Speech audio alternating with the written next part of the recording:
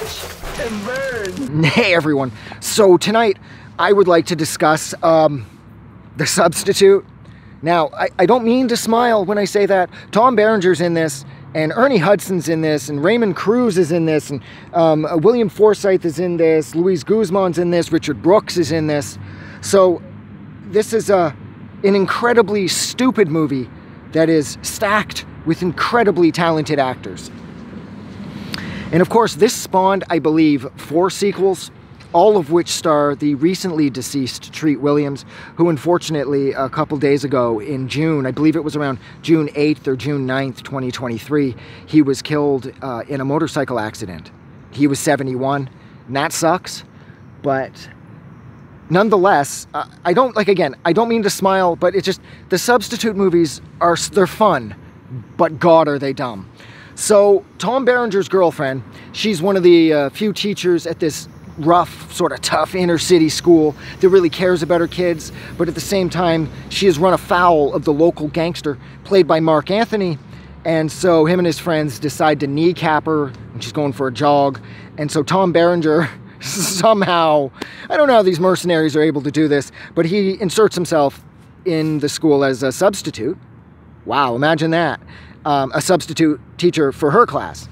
And he really starts to care about the kids, and he's digging deep, and there's a really touching scene where it's revealed that Marc Anthony, who of course is the head gangster, he can't spell the best, and it's kind of sad. And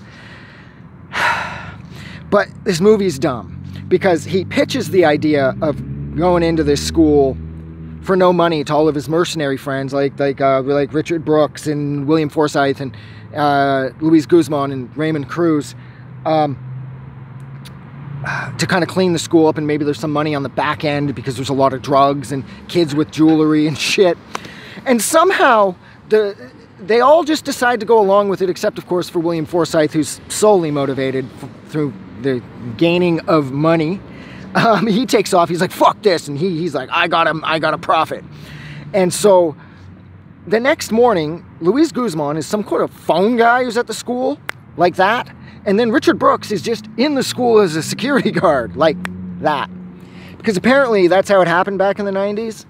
If your girlfriend was kneecapped, you could just insert yourself and your mercenary friends into the school where she teaches and deal with the bad guys that did it to her effortlessly. Like, see how I snapped? Done. And yeah, I mean, I liked how, I think one of the more serious things that I can say about this film that I really liked was that despite the very obviously ridiculous plot, it's handled with such intelligence and such honesty, and because of that, you can't help but not at least love this movie, partly because Berenger and company are playing this pretty straight-faced. The rest of us are kind of laughing at it because it's ridiculous, but as far as the writing is concerned and the acting is concerned, this is played as straight as The Godfather was. And in that sense, it can be respected. This is probably the only one that can get away with sort of having some sense of emotional intelligence, because from part 2 to part 5, part 5 is about some white supremacist group in some military boarding school or something. Fuck.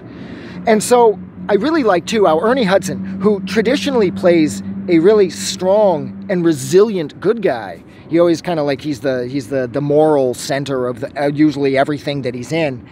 In this, he's the bad guy. So I thought that was fun and sort of exciting to sort of flip his typecast, as he's been typecast over and over again, is playing, like I said, the stoic good guy, as being the sort of ruthless bad guy who's in bed with Marc Anthony and the rest of the gangsters. I shouldn't probably talk about a student being in bed with his students. I probably shouldn't have said that. There's no fucking. They're not really in bed. What else did I want to say? Oh my God, this movie is obviously, because it came out in 1996, I don't need to point out how mid-90s this movie looks. The music, it is 100% hip-hop, and unfortunately it hasn't aged the best. I mean, Mac 10's on here, Master P's on here, Organized Confusion's on here, and the songs all sound dated, like cemented, carved in stone, that they're clearly from the mid-90s. So that's unfortunate because, again, when I'm watching this movie or when I've watched this movie with other people, whenever like one of the tracks kicks in to show like the badass gangsters that go to the school, everyone sort of giggles because it sounds like the mid-90s, like it's like fucking, you know, Dangerous Minds or some shit. So that wasn't the best either, but I love Tom Berenger. Tom Berenger has this way of playing, even when he's playing a more caring and compassionate character, he's still really imposing and he's still really scary. Like whenever I think of Tom Berenger, it doesn't matter what movie he's in, he's always kind of playing this sort of military type dude, and he does a really good job of being that scary. Like in Sniper with Billy Zane, he was scary, silent and stoic and vicious. And of course, I mean, Jesus, Platoon, I mean, he played a raging sociopath in that. And in this, he's still the same raging sociopath, except he's in love with his girlfriend and he cares about the kids and he wants them to get an education and he doesn't want their kids to end up in gangs. So it's a little dumb. Or by a little dumb, I mean a lot dumb. But it is a lot of fun, and I love the scene when he's in the library and he starts fucking throwing the books at them and like he's taking them out sort of with the books. He's like, here you go, you could be reading some Shakespeare. Boom, he's like Romeo and Juliet, and he cracks the guy in the chest. I thought that was fun. But yeah, this movie is dumb, but it's really good. It's really good. But God, is it dumb. It's good, but it's dumb. So yeah, look, I am going to go.